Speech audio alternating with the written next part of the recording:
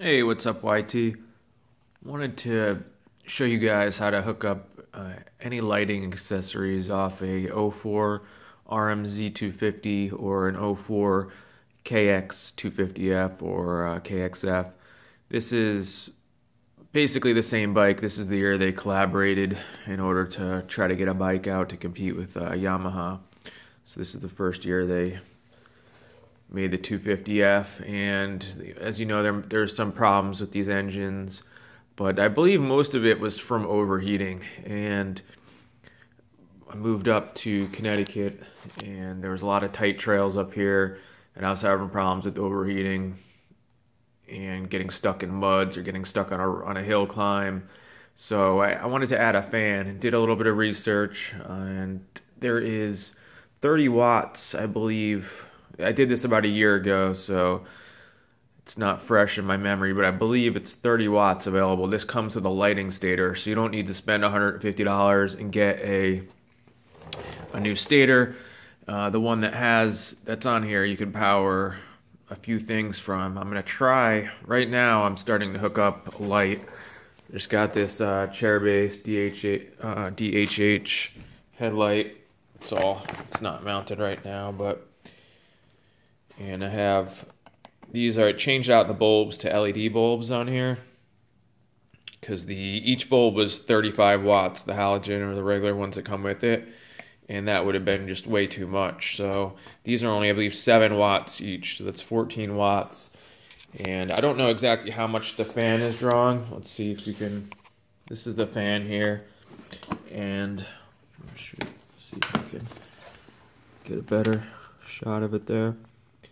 But ever since I added the fan, I have not overheated once. I rode all last season with it, and ever since I added the fan, the maintenance that I've had to do in this engine is pretty much non-existent. I haven't had to adjust the valves once on this bike since I've had the fan.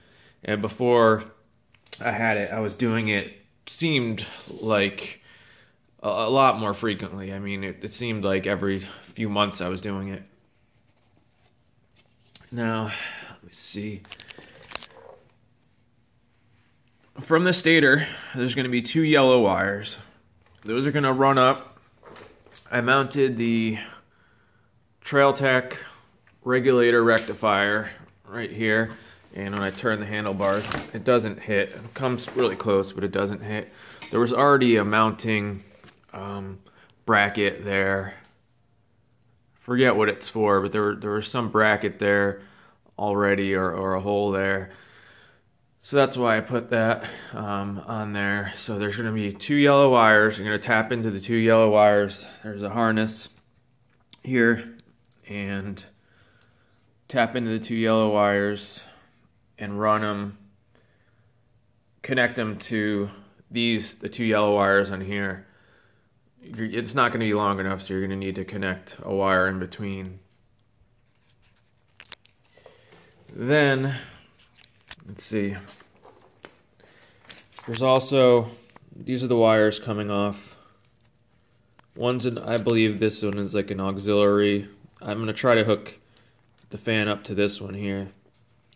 The light up to that one there. I believe that's an auxiliary one.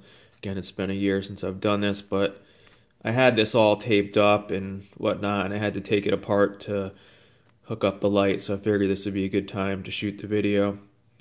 Now, you have to run a capacitor or a battery in order to stabilize the power. I tried it without it, and it was just acting too funky. I was only getting like 3 volts, or I forget exactly what happened, but it wasn't working. So I picked the biggest capacitor that I could find from Radio Shack. I know Radio Shack's going out of business like crazy right now, so you might not be able to find this. It's about the size of a quarter diameter, and it's about 2 inches long. So I have the black wire from the regulator rectifier, which is converting that from AC power to DC power. And I tried a cheaper one on eBay, and it was a little funky. So I ended up splurging and getting the best one that they have. It has a little adjustable voltage here. I have some black electrical stuff over it, but you can adjust the voltage to fine tune it to get it how you want it. So the black goes to one side of the capacitor, and then the red wire from the regulator rectifier goes to the other side of the capacitor.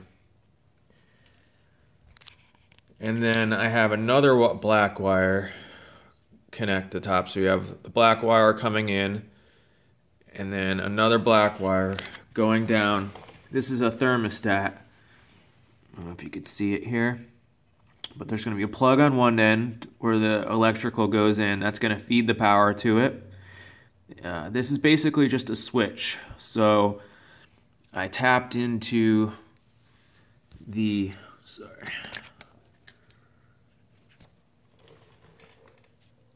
radiator hose here, and I just got like a brass T fitting.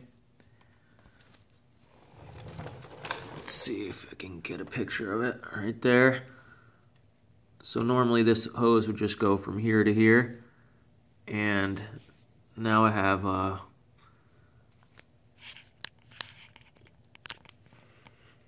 it tapped in down here. So this is where it's going to get the hot water is going to hit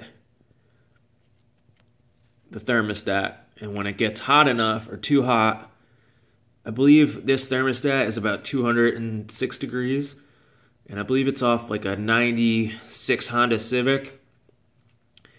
But if you go on eBay and type in thermostat or fan thermostat, there's a lot of different ones. They look really similar to like this, and just find one that has a temperature around 200 degrees. I believe the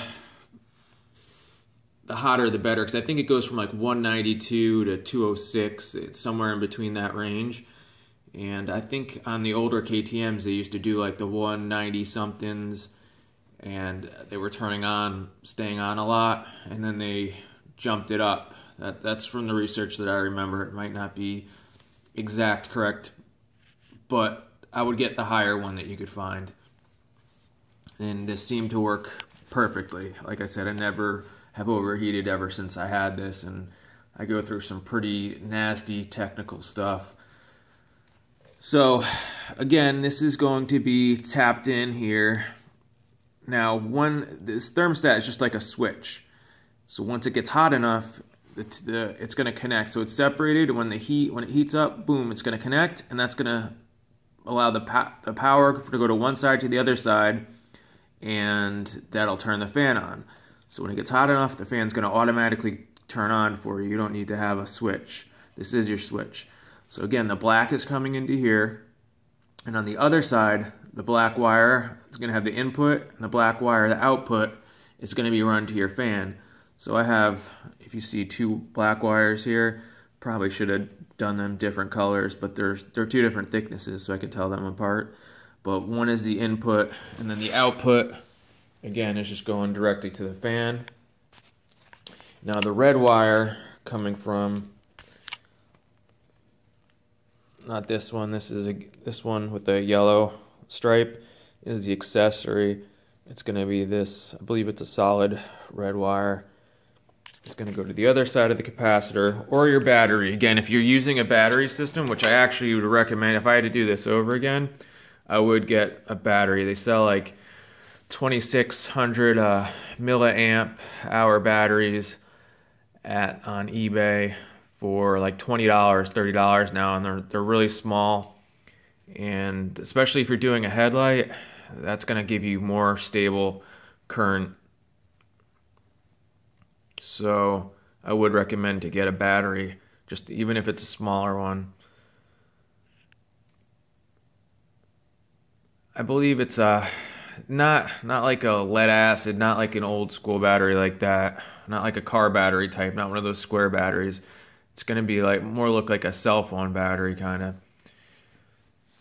I'll try to provide a link to the type of battery. I can't think of it off the top of my head, but I'll try to provide a link in the description for some of the batteries that you could use. And then so the red goes in there, and then I had onto the capacitor or the battery, and then the other red wire is going to go directly to the fan. That obviously doesn't need to be switched. You could reverse that, I'm sure, and have the red go to the thermostat and be the switch, and the black go directly to the fan. I'm sure that would work fine as well. So yeah, it works great. And since this year is like the only year, I believe now, that the newer bikes, they have a more powerful stator for all the electrical stuff on the newer bikes, the fuel injection and whatnot. But for this era of bike, it's rare to come with a lighting stator. So it's the one benefit of this year bike, with all the disadvantages it has. It's pretty cool that it has this. Otherwise, to get a lighting stator, you'd have to spend $150 minimum. So I'm also I'm gonna try to use this accessory here for the headlight, and I'll make another video for that once I get that going. Oh, one last thing.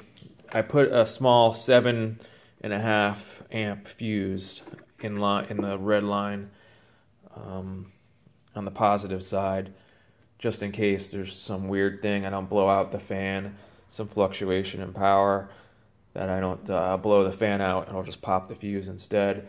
So I recommend doing that as well. I originally had a relay in here, that's why it's running over here, but so I already did the wiring, but I probably should have just jumped it straight across to the fan over here rather than going all the way through there.